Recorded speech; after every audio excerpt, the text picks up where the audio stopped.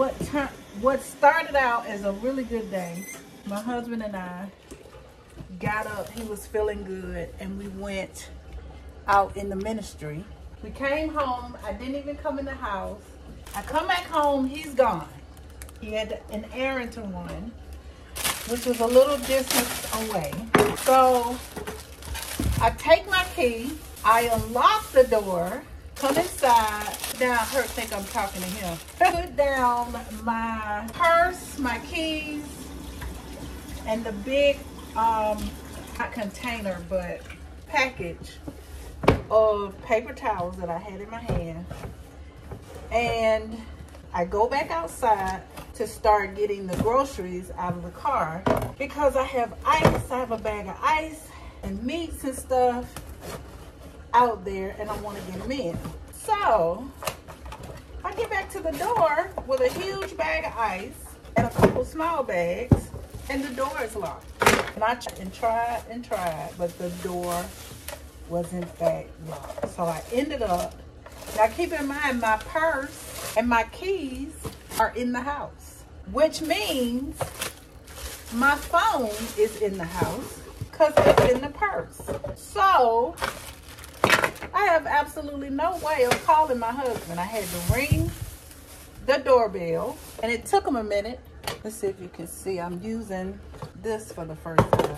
I had to ring the doorbell and hope he answered, and it took him a minute, but he did. I guess it was like, well, I know she's at home, and I haven't seen her come in yet. Who is this ringing the back door doorbell?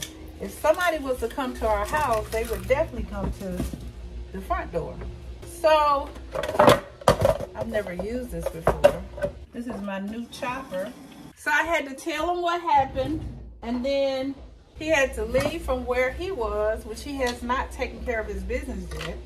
So he had to leave from where he was, come to me to bring the key, and then go back. I felt so bad.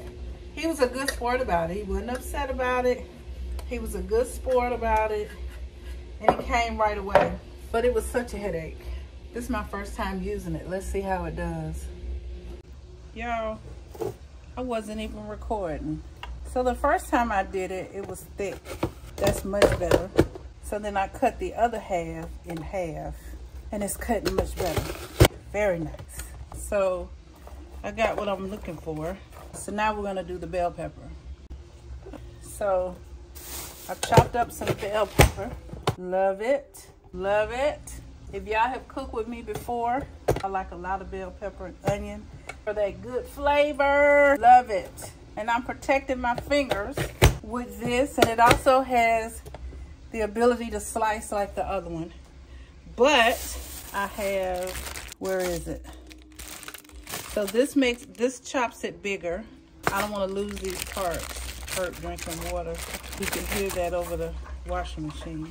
I don't know what this is. I have to dig deep, you guys, or look at the instructions. But look at this. Love it. Just what I needed. Period. And I could actually use half of this and put the rest in a Ziploc and put them in the freezer. So that's probably what I'm going to do. I've got these onion too. Oh, this was the part I was looking for. So you can stick this in the onion and then use it to slice so your hand never touches it. Perfect.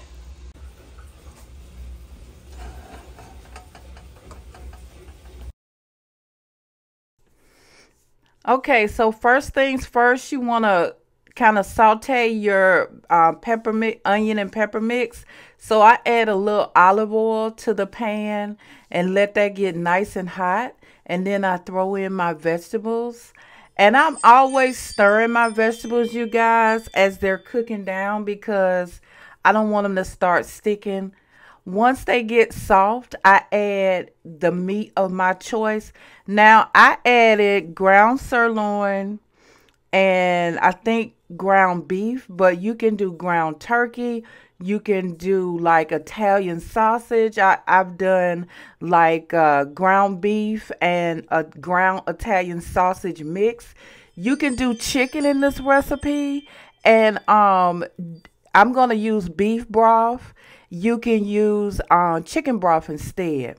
I also added some minced garlic, some pepper, and pink Himalayan sea salt a few minutes ago. And I'm going to add a seasoning that's probably going to throw you off because this is a beef recipe. But I add a chicken bouillon powder for flavor. Listen, if you don't have this in your cabinet, then you are missing out on flavors, okay? Because it is really good.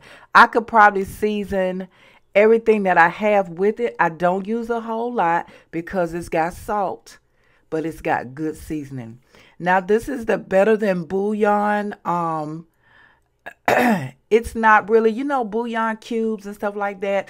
The first seasoning was a powder. It's still bouillon. And this one is more like a paste. It kind of browns my food. I added a little bit of that too. I'm telling you, these flavors, you got to try it, y'all. If y'all haven't tried it or if y'all haven't mixed it, you got to try it. I do have the chicken flavor Better Than Bouillon, but I'm going to add a beef broth to this. So I wasn't going to do too much with that. I used the Better Than Bouillon beef mix. And you know what? You can add other seasonings. If you like a little kick to this flavor, think about what else you can put in here to add a little kick to this soup. Like, you don't have to use the seasonings I use, or you don't have to be as light-handed as I was with the seasoning. But one thing about me is I'm not going to use a whole lot. I'm going to let that cook down and I'm going to taste it. Now, some suggestions for flavor would be Slap Your Mama. And I didn't know they came in all of these different flavors. And also the Tony, and I think it's Catchery. I didn't know this came in all the flavors, but I'm definitely, anything that I use, I'm going to link below. I'm adding in onion powder and garlic powder, and I'm a little more heavy-handed on the garlic powder than I am on the onion powder. And I actually didn't have to add anything else to any other seasonings to this mixture at the end, except a little bit more pepper and a little bit more salt. So I was right on point. I just don't do a whole lot of seasonings. I taste and add. I taste and add. So I know, because I don't like my food over seasoned. I don't want it to be over salted or anything like that. So keep stirring it. Keep stirring it, girl. Let those flavors mix in there and get really, really good. And I actually had the eye up too hot, so I ended up taking it off and letting it cool down a little bit. And then I added my mixed vegetables. Now, you can use whatever brand you want. This is the brand that I had on hand. So I added 2 cans of mixed vegetables. And these next veggies you don't have to use. It's really up to you what you add in here. But I like to add tomatoes, okra, and corn. And I added 2 cans of that. And you know what? Me and my husband love that mixture. It was super, super good. But you can also add, for a little kick, throw you a can of Rotel in here. Throw you some stewed tomatoes. Throw you some diced tomatoes. Some Italian tomatoes. Like, whatever you like. I'm not heavy with the tomatoes in my soup because my husband, his digestive system is not set up like that. A lot of tomatoey paste or a lot of tomato gives him heartburn. I'll say it like that. So I'm real careful about the things that I put in there.